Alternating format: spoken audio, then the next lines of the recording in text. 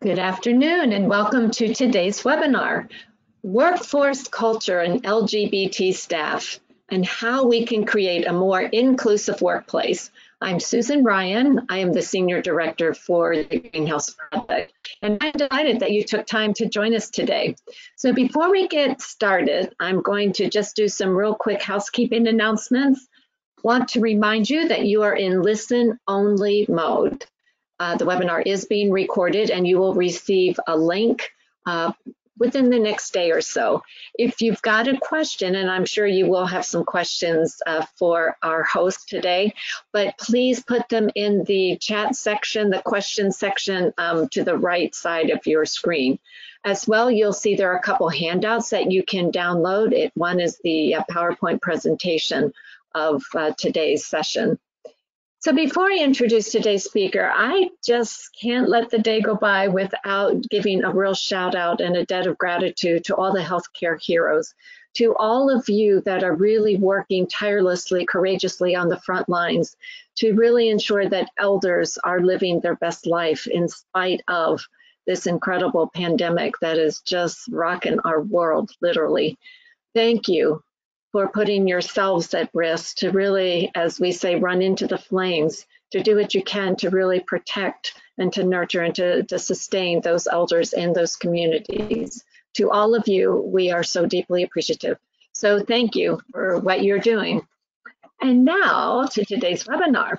I am thrilled Mindy Cheek, who's the first Vice President of Greystone Communities, has agreed to come back. Mindy co-leads the sales and marketing initiatives at Greystone and works with clients across the United States. Mindy is a seasoned senior living educator, an education ambassador for the National Resource Center of LGBT Aging, and a TEDx speaker. Mindy and her wife, Paige, live between Dallas and Fort Worth, Texas, and together they have two boys, Casey, who's 29 and lives in Austin, Texas with his wife, Kate. And it sounds like an adorable and playful Henry, who is 6 years old. And just before the call, we were talking about the joys of working remotely and working from home. And I can just picture it, Mindy, as you described Henry in his tree fort with his Nerf gun as you're on a call trying to be very professional and so forth. But then it kind of connects with the importance of family is strong in their home. They work hard, they play hard, and most importantly, they love hard. Mindy's first session focused on LGBT concerns and that of supporting elders and how we really create a more inclusive culture that will really support those elders in the community. Our intention was to have Mindy do consecutive sessions a week apart until COVID hit. And when COVID hit, all bets were off in terms of what we all were going to be doing. But I am so glad when Mindy decided to come back and do part two with us, and this time focus a bit more on workforce issues and what we can do to really ensure that our communities, from recruitment all the way through, are really doing our best to create diversity and inclusion. So Mindy, welcome back and thanks so much for being here. Thank you, Susan. I want to make sure I've got my screen ready to go here and the PowerPoint up and going. Hello, everyone. And let's see. You may have to help me out here. So Janet, maybe you can help. I am having some technical difficulties. Yes, you should just be able to open the PowerPoint from at the bottom there. Oh, here we go. Not yes. opening. Okay. So sorry. Let me drag it over here. Okay. And that's what it was. Okay. Did everybody see that okay then? Okay. Well, welcome to Workforce Culture and LGBT Staff. Thank you so much, Susan. I appreciate the introduction. Sorry for the rocky start there. I am so thrilled and thankful that to be back I am just thrilled to be in this industry, and thrilled to be a part of the senior living industry, especially in these times. And I just echo what Susan was saying about you know, everyone that's in this industry right now, especially, you know, working during this COVID crisis. You are all heroes, and everything that we're doing right now just to for the protection and the safety of our residents and the seniors that we're working with is just commendable. So I just am so thrilled that to be a part of it. So thank everyone for their service. So I just I'm again just thankful to be talking on this topic today. I think it's important to bring this to light. I do want to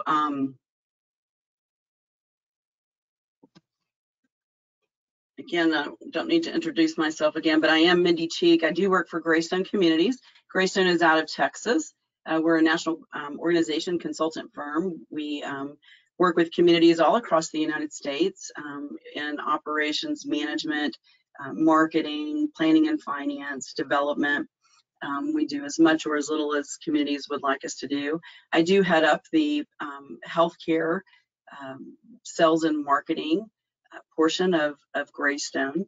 So I work with many different organizations in the assisted living, memory support, and skilled nursing side of our organization.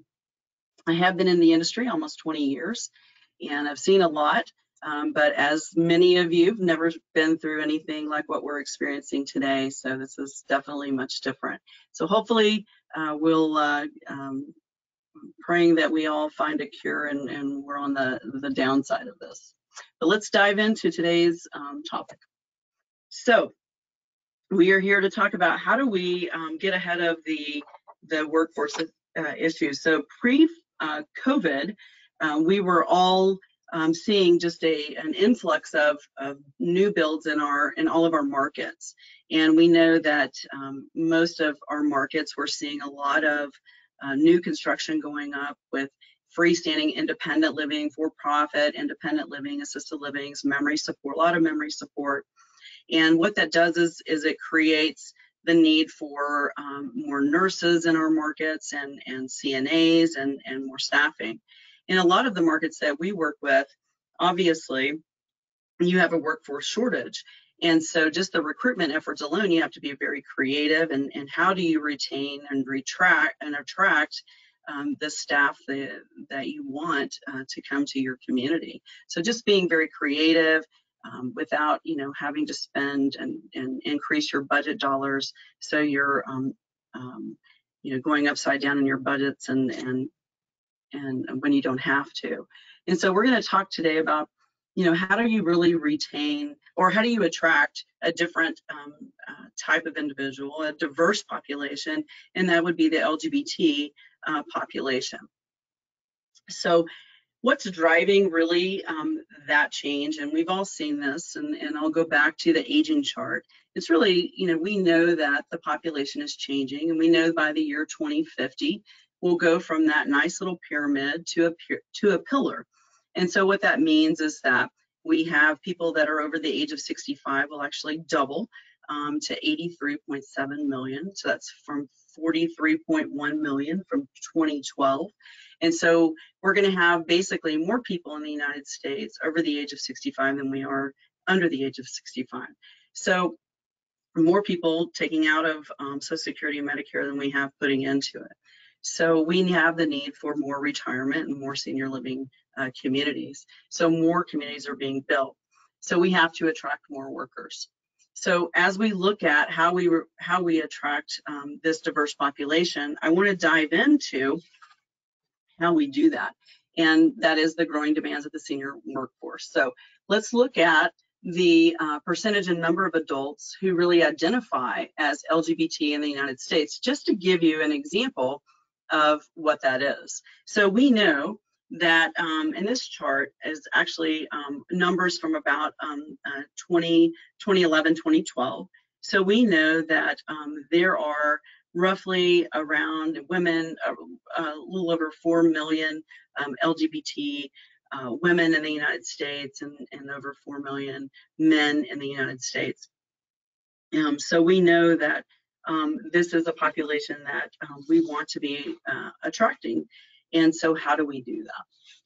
Well, we need to look at recruiting, training, and retaining. So what I wanted to do is I want to break each of these areas down for you so we can look at some areas that you want to be mindful of and very sensitive to as you look at recruiting the LGBT population, how you train them, also how you train your other staff members and the residents in your community as well, and also how you keep the LGBT staff members in place so you're not looking at a lot of turnover. So let's look at the recruitment process. I mean, first of all, we want to make sure that you look at equal opportunity. You probably already have this, and I know you do. You have an equal opportunity statement in your paperwork or in all of your documents now. What you want to do now is you want to add the gender identity and gender expression statements into that equal opportunity statement. So as we look at here, just simply putting, we are an equal opportunity and affirmative action employer and encourage applications from all qualified individuals without regard to race, color, religion, sex, gender identity, gender expression, sexual orientation, national origin, age, marital status, disability, or veteran status, or to other non-work related factors. Just simply putting in the gender identity, gender expression, the sexual orientation, and then the last line, the other non-work related factors, basically tells an individual that you are an equal opportunity employer as it relates to the LGBT community. So you definitely want to put this into your equal opportunity statement. When we look Mindy, at, yes, Mindy, yes. can I interrupt you? I don't think your slides are advancing. Oh no. Okay. So I see the pillar on one side, the pyramid. I see that one, but I don't see, and I'm sure you're talking about things that you have a slide for. Oh my goodness. So let's see if we can. I don't understand what I'm doing here. Let me I don't know what's going on. And Janet, I'm wondering Yeah, if you've got Mindy's PowerPoint. Ah, there. Oh, there we go. LGBT recruitment sources. That's There it. we did. I see. All right. I'm so sorry. This is not good. Okay, let me go back if I can. Let me just go back here. I apologize, everyone. I think what happened is I had it on a docking station and I should not have done that. Okay, let's see here.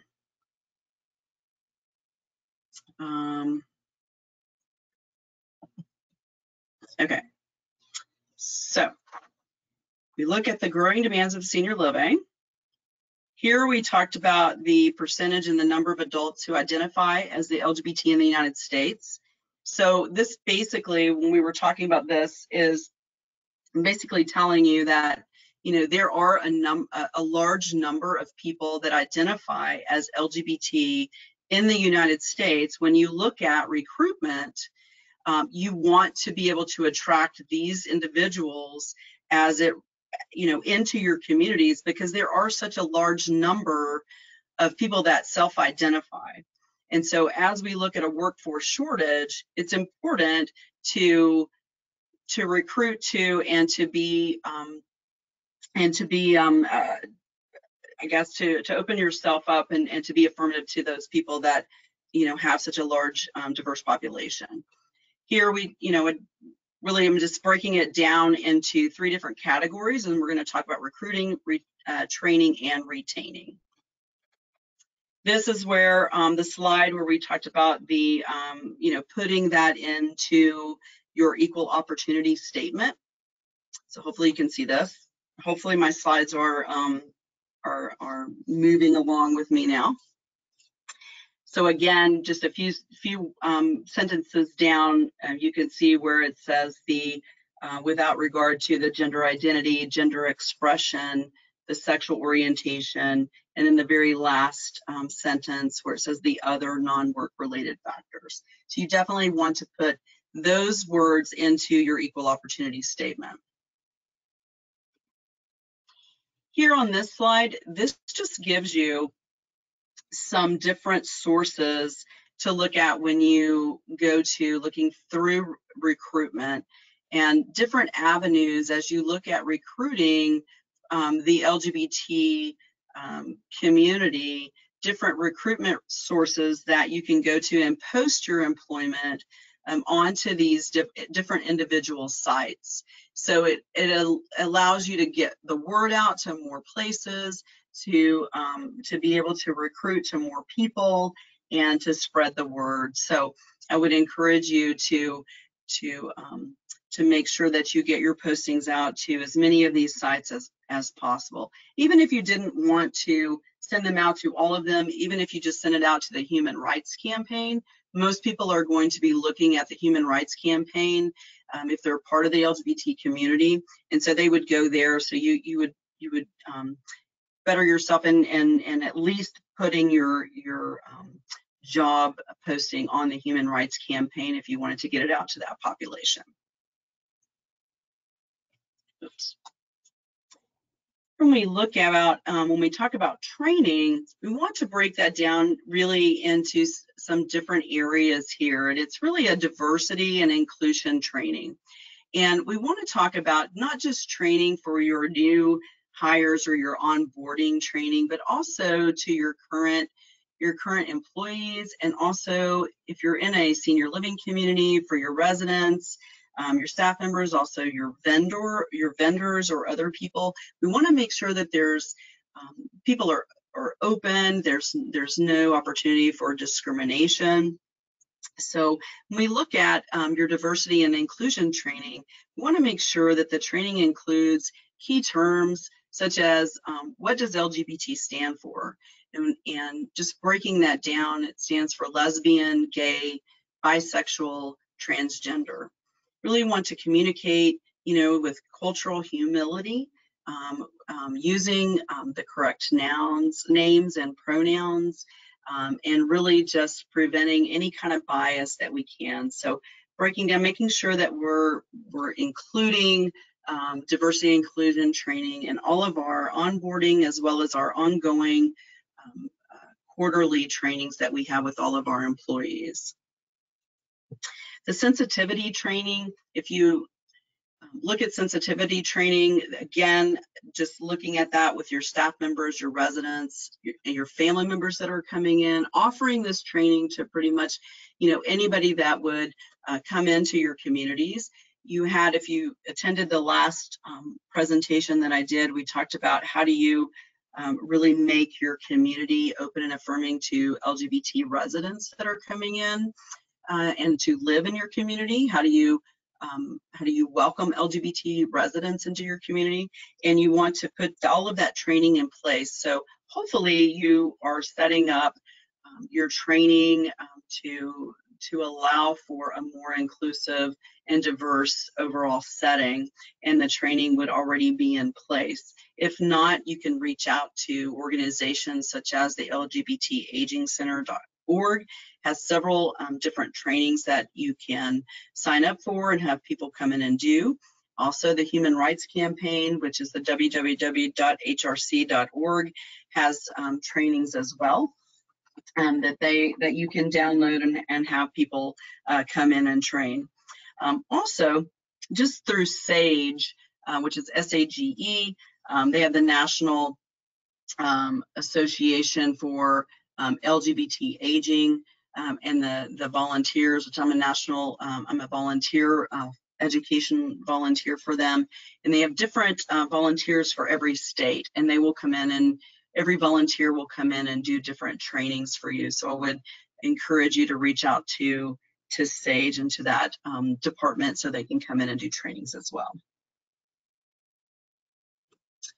When we look at retaining your employees, we want to make sure that you have non-discrimination policies in place.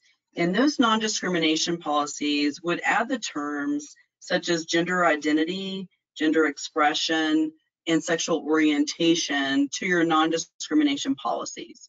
If you pulled up your non-discrimination policies now, just looking at those, just make sure that it's a simple add, probably just a simple edit to those documents, and just making sure that you add those terms into those documents so it just covers all of your employees equally as a whole.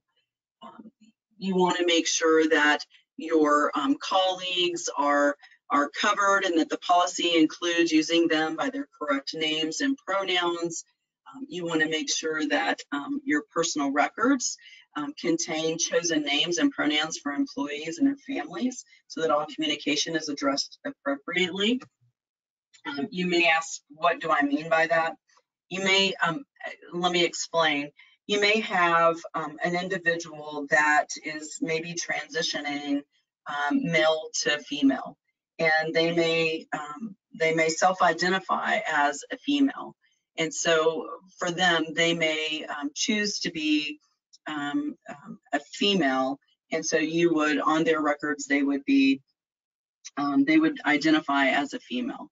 So those, and maybe they have a different name that they would want to put on their personal records than what their legal name was. So you would want to make sure that that their name, as their chosen name, is listed to honor their wishes.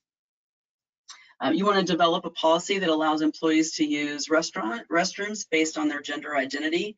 You may have to offer a single stall restroom that does not specify a gender.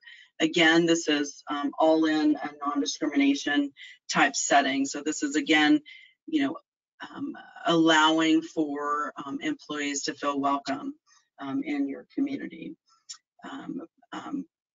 Permitting employees to dress according to their gender identity. Maybe you have dress codes in your communities. So again, this would be making sure that you were okay with employees dressing how they, again, if it was a person that identifies as a female, then you would allow them to dress as a female. Under the benefits and programs for any LGBT person, you would want to look at expanding the family and medical leave policy to include anyone related by blood or affinity whose relationship with the employee is equivalent to a family relationship. There are some people that are in the LGBT community that maybe do not have a relationship with their blood relative. Maybe their family, for whatever reason, is no longer a part of their life, or they no longer have a relationship with them, and so they have another person that is not of a blood relative that they consider family. So you would want to consider the Family and Medical Leave Act to include people that this employee would consider family. The next bullet here was to ensure that employee health insurance plans cover transgender care. Now, a lot of insurance companies, insurance plans do not cover transgender care, but a lot more do today. So this is something that you can negotiate with your insurance carrier. So if this is something that was important to you, this is something that you could certainly look into as part of a benefits program. Looking into procedures and forms, again, this is all a part of retaining your employees to make them feel welcome and continue to be happy working there and just continue your training. Under procedures and forms, you want to make sure, again, this is all a part of the discrimination piece and the protection piece. You want to make sure that you have policies in place to protect against discriminatory comments. And in my last presentation on resident piece, we did talk about residents making discriminatory comments to one another and protecting those residents. Same thing here, you know, protecting your staff members from residents making discriminatory comments to them, or staff members against other staff members. And again, I mean, of course, this goes not just in the LGBT world, but, you know, any staff member, right? So, you know, again, this is all in a protection to, or all in an effort to protect your employees, just making sure that your procedures and your forms have that specific language, that it protects this particular diverse population. One point on here where it says the option for unmarried couples to identify their relationship on intake forms, that would be from a partner status or the relationship status, because a lot of your LGBT partnerships are not legally married. So now that marriage is legal, that is something that you know, you may, you know, that would be up to you, but there are a lot of companies that still would consider a partner in an LGBT world too, or an LGBT community. They would still consider a partnership for unmarried couples for on intake forms. So again, just on your procedures and forms, just making that note and have that option available. Here we have just a little checklist for LGBT. This is just for a proficient, inclusive workplace, just a checklist that you can quickly glance at and look for, just to see kind of how diverse are you in your setting. When we look at your policies and procedures, your dress codes, your non-discrimination policies, and are you compliant? Do you have it in process, or no, you're not compliant at all? And so here you could just kind of go through and see kind of where your community stands and where you fit, and if you're, what kind of work you need to do. As far as outreach and programming, we talked a little bit about this on the last presentation. Just wanted to bring it up again because, again, we talk about, putting your job descriptions out on, the Human Rights Campaign website and promoting your jobs on other recruitment sites that are specific to the LGBT community. If you have your on your outreach and programming material, if you are specific, or you're advertising in newspapers that are targeted to the LGBT community, you can post there. Or if you are having programming services in your community that are LGBT themed, you're going to attract the LGBT community there as well. If you have images such as these on any of your collateral materials, you're going to show that you are an affirming type community. Some communities have diversity and inclusion symbols on their doors. They've created stickers for their entryways, or they've put these on their websites. Some communities have taken their logos and created a logo out of the rainbows just to put in specific collateral materials, or a place on their website just to show the LGBT community that they are a diverse community and that they are welcoming to all, and that they do want to make sure that everyone in the LGBT community knows that they are a welcome and affirming community. So these are just small things that you can do that show that you are open to this population. So things that we can do immediately, again, the first step is to be open to changing, and it is still, even though we've been battling this for a very long time, as far as just the human rights of the LGBT population. And you know, just to have equal rights. It's been going on forever. And even though the marriage equality and the legalization of marriage has happened a few years ago, it's still there's still a lot of discrimination in the United States, and so we still have to be open to change. And there's still a lot of roadblocks that have to be overcome. So people still have to be open to change. We have to stop assuming that we don't know anybody that's LGBT, or that we don't have anybody that works for us already that's in the LGBT community. And so we don't need to have these things in place. We need to go ahead and make the effort and make the steps necessary to go ahead and make some of the changes needed in our policies and procedures, and in our equal opportunity statements. Increase awareness and empathy, and educate through training and through our onboarding and through those type of things. So I think the first step, obviously, you're on this call today, and that's great. There's still a lot to do, and I appreciate you being on the call. And I am certainly here, and I'm happy to answer any questions you may have. So Susan, I will turn it back over to you. Wow, thank you. Thank you so much. Wow, great pointers, and I appreciate checklists and different things like that. You gave us all a lot to think about. So I have a question. It says, or maybe it's a comment, this assumes the staff member tells you they're LGBT. Here in North Carolina, one can be fired and or evicted from one's apartment if they profess to be LGBT. So any comment or thoughts around that? Can you read that one more time? I'm sorry.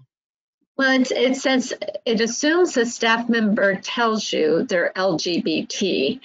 Okay. Here in North Carolina, one could be fired and or evicted from one's apartment if I'm assuming that they're sharing that they are LGBT. Okay.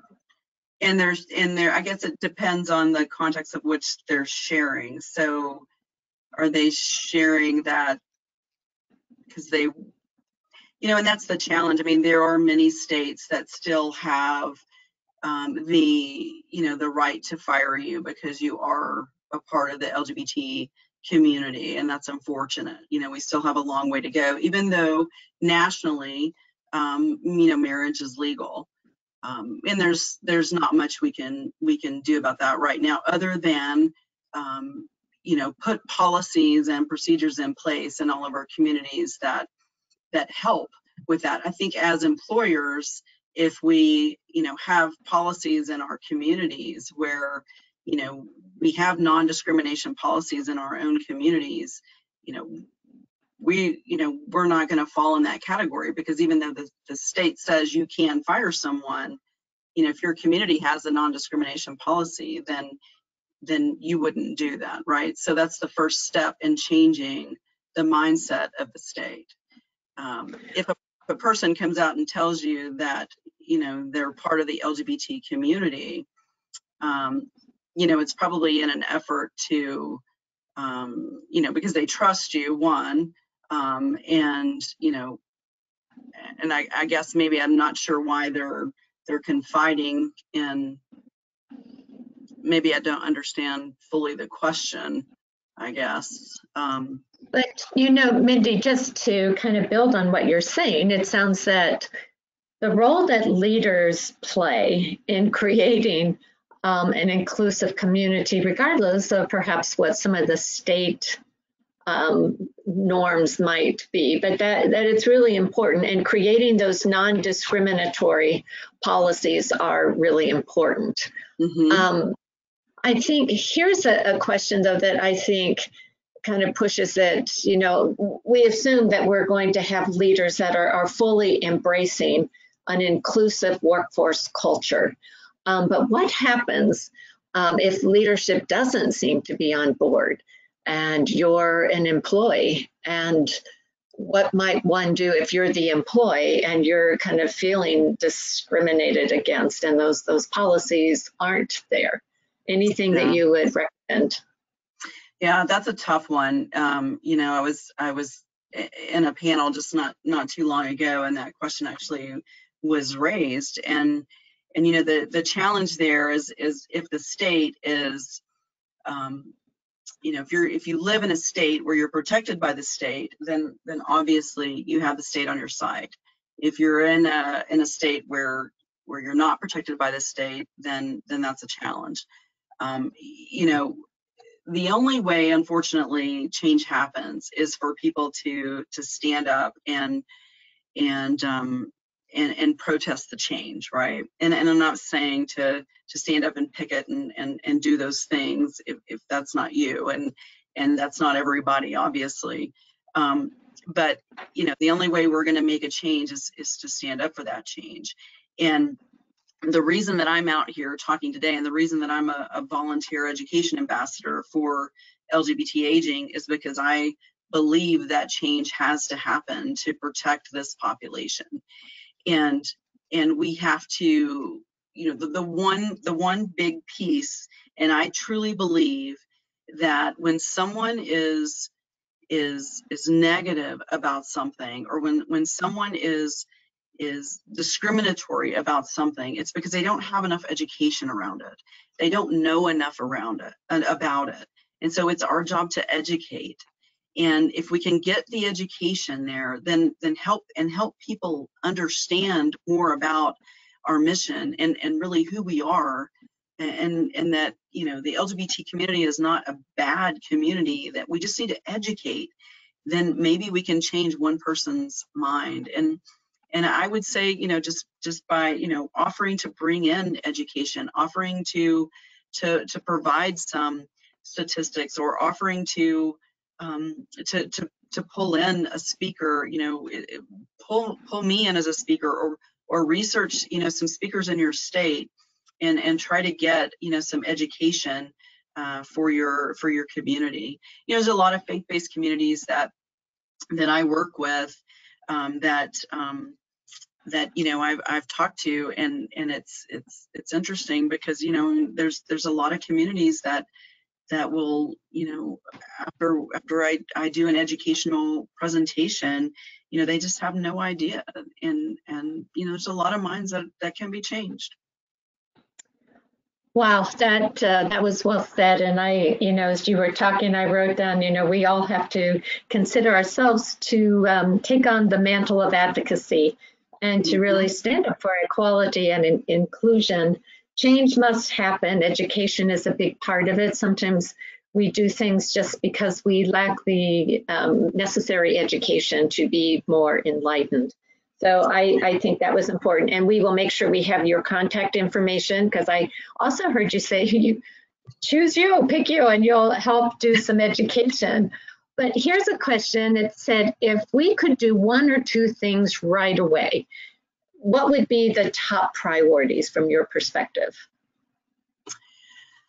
I would say, really, just, you know, it's really changing, getting the non-discrimination policies into your statements.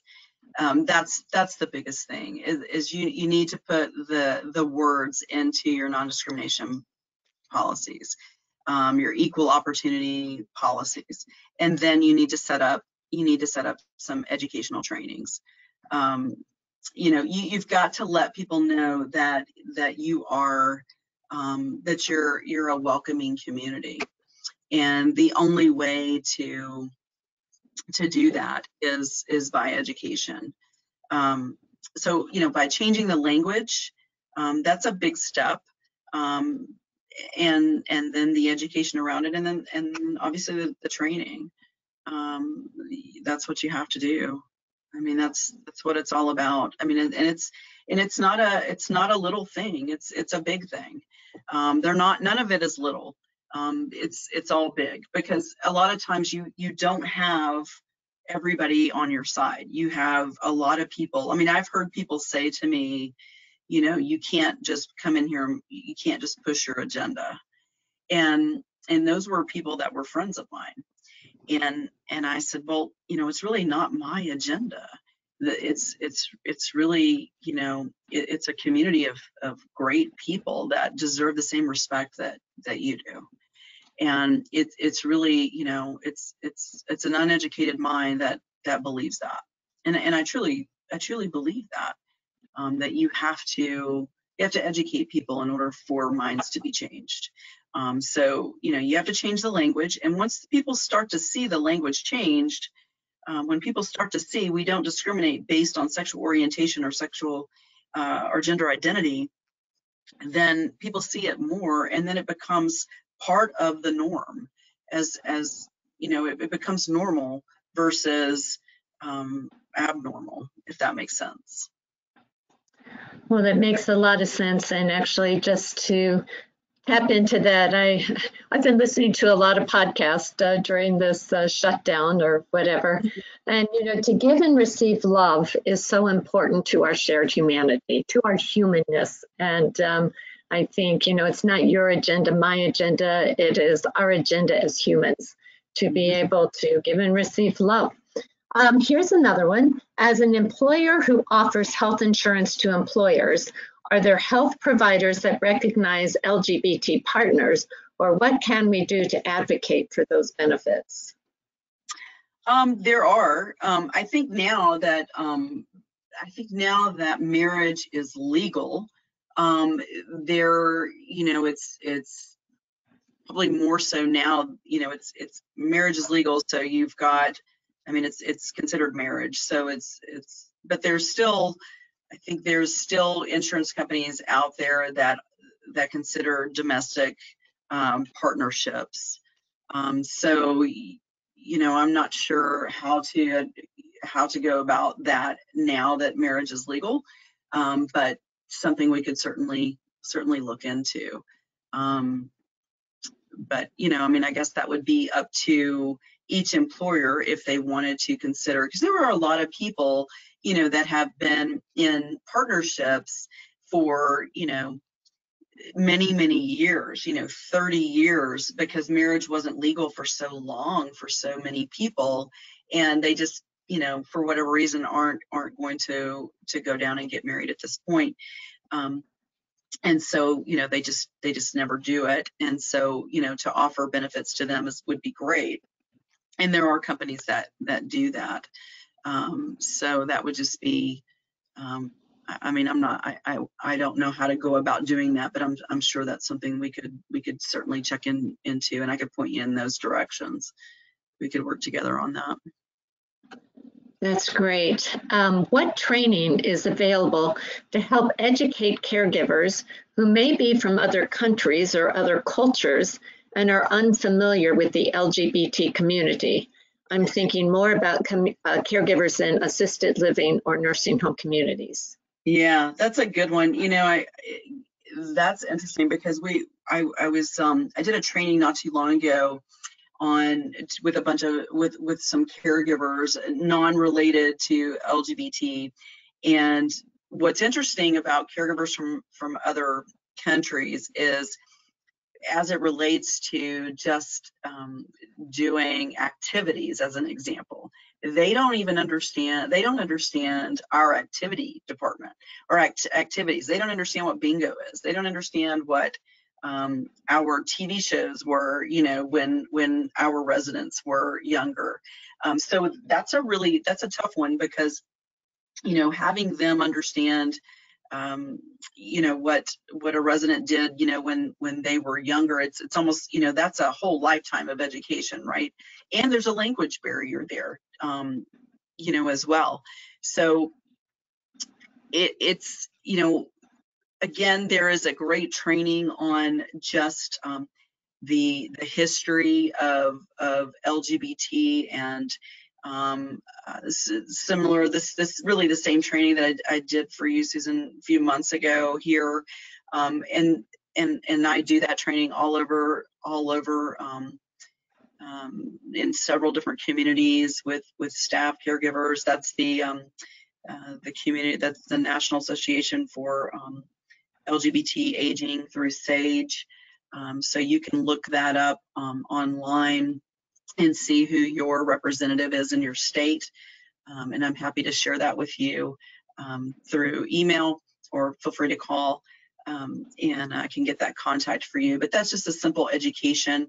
But there will be a language barrier there, as we all know, and that's tough. You know, that's just is what it is. So that's kind of where we are, you know, with the caregiver piece. So I think whatever topic it is, there's a language barrier there and an education barrier, but that's all fixed through education. Again, everything can be fixed if we can just educate people, and I just believe that. I think it has to be through education.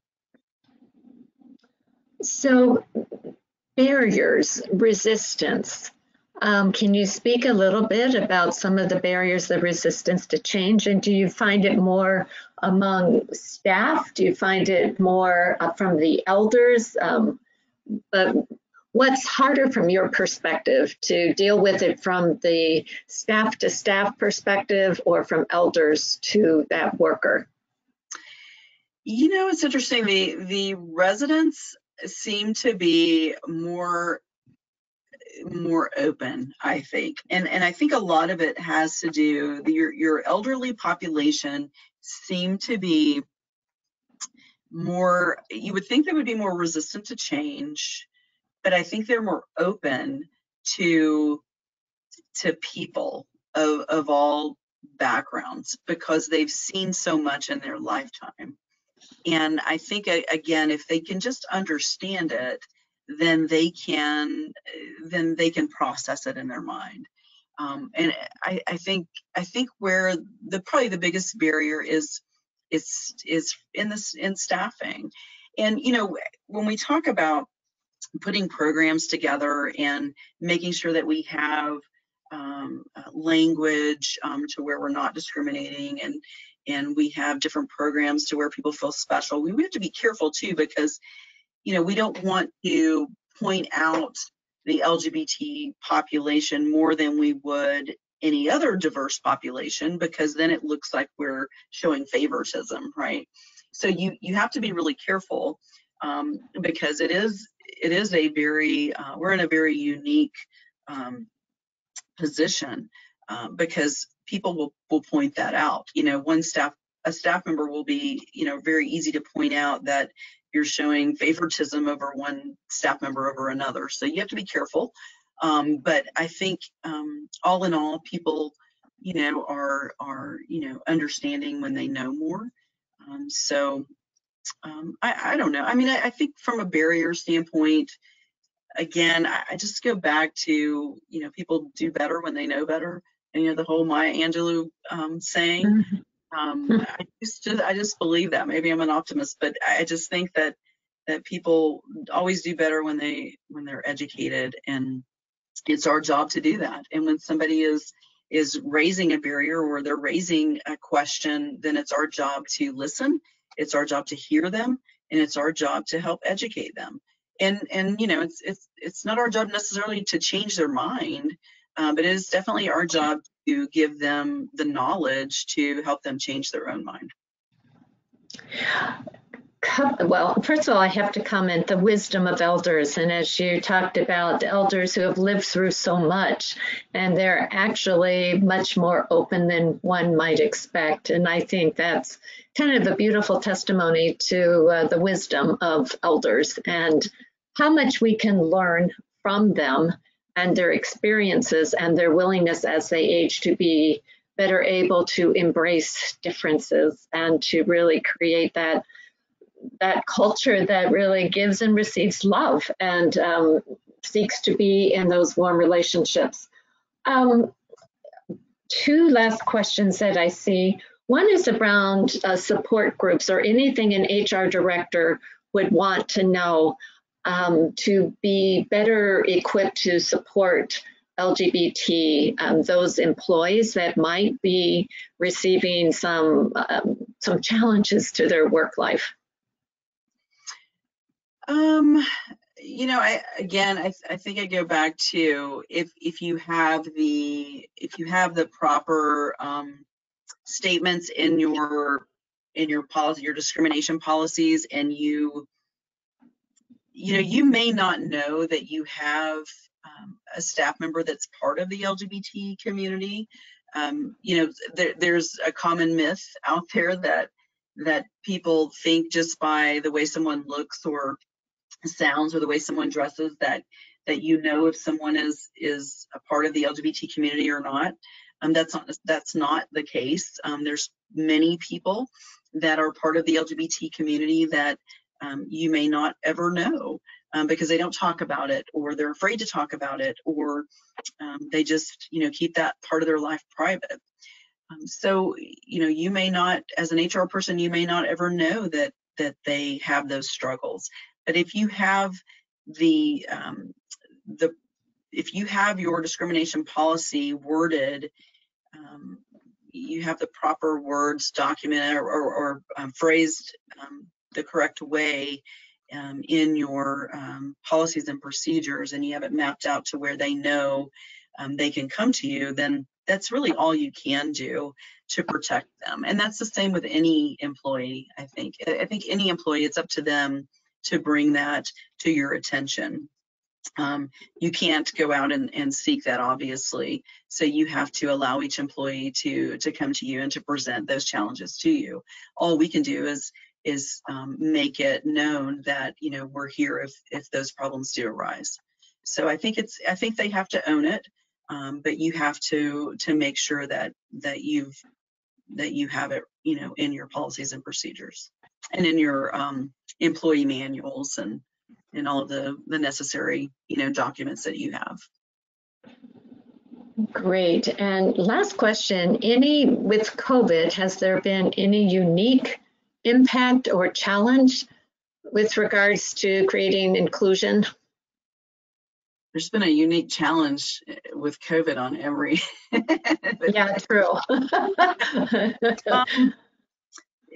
I don't know that necessarily with COVID in regards to LGBT. I think probably the biggest challenge with COVID and in the LGBT community is probably with the LGBT aging population.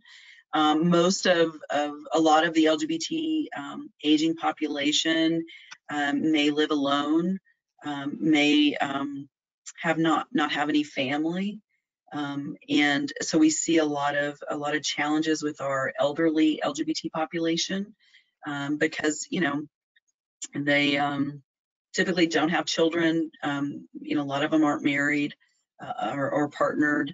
A lot of them, live alone, and so maybe they don't have the resources available to them that a lot of other people would. So there is a challenge there, and so there's been, a big push to, by Human Rights Campaign and other local federal club campaigns and other local organizations in each city to really reach out to people that are in the LGBT aging population to see if they need help or food or other necessities to get by if they can't make it to the store, to get their needed supplies. So that would be the biggest challenge, I think. But that's probably, not any different than a lot of other, elderly people as well. It's just a challenge that we face right now. So. Well, we're living in unique times, that's for sure. But Mindy, thank you so much for sharing your insights. And I just want to, suggest to everybody that's on this call, you will have a link to this webinar. And to Mindy's point about education and advocacy, I think this is your tool to be able to go forth and to be that champion of one. To make the difference in your communities. And I think you've given us a lot of really great information, and we will make sure that your contact information is included in the link that goes out so that should anybody want to reach out to you, they're able to do that. So Mindy, thank you so much for coming back. I know your life is busy as everyone's is, but really grateful for your time. Thank you very much. Appreciate it. And to the rest of you, I want to remind you that tomorrow we start the Elevate Rise Above the Chaos series. This is the Greenhouse Project's response to COVID-19 and really thinking about how the Greenhouse core values are uniquely positioned to address and to mitigate the spread of this deadly virus. And to start it out, we talked a bit about leadership today in Mindy's presentation, but Carol Silver Elliott, the president and CEO of Jewish Home Family, and the director of nursing there, Eric Reguera, the director of nursing there, they will talk about how COVID has impacted their community and courage amid chaos, and what is the leader's role in calming a system. Please note that this one will start at 2 o'clock. Most of our webinars are at 3, but this one will be at 2. It will be a 30-minute session followed by a Q&A after that. And on the next slide, we are getting ready for Nurses Week.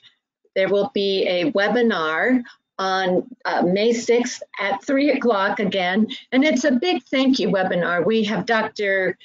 Jonathan Evans, who is a medical director. He was at the Kirkland, Washington community when COVID first hit the West Coast, and he's going to talk a little bit about his observations in context of the nursing heroes that were on the front lines, as well as Dr. Barbara Bowers, who is a PhD nurse as well. She's going to tell us a little bit about research and tie it to Florence Nightingale, who her 200th birthday will be May 12th.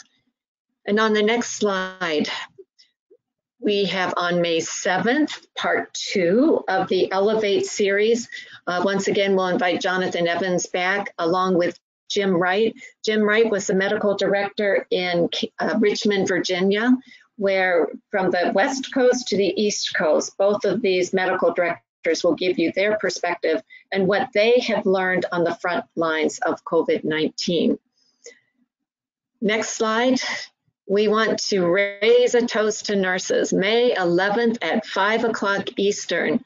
Steve McAlilly, on behalf of the Greenhouse Project team, will propose the toast. And really excited, Perrin York, who happens to be the daughter of Jack York. She's a singer, songwriter. She recently competed in season 3 of ABC's American Idol. She is going to sing a tribute to nurses, so you'll definitely want to join us live to hear that, and to grab your nurses and raise a glass and honoring their heroism. And let's see, one more, yeah. So we've got a website that is filled with lots of webinars and virtual events. Really want you to check out that website where you can find out more information and register for those upcoming webinars. Thank you so much, everyone, for spending some time with us this afternoon. And Mindy, once again, thank you so much for sharing your expertise, your insights, and your passion to make a difference. So we are grateful for you and grateful for all of you who joined us. Take care, everyone.